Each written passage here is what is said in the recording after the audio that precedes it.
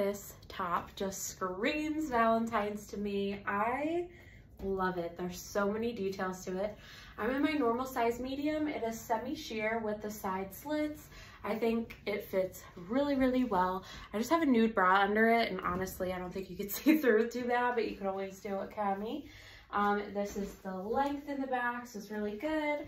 I love the stretchy banded sleeves. They are a little bit shorter on me. Again, I'm tall, so sometimes things don't come full length, but I don't mind. I think it's really cute. You have gold buttons. We all know I love gold.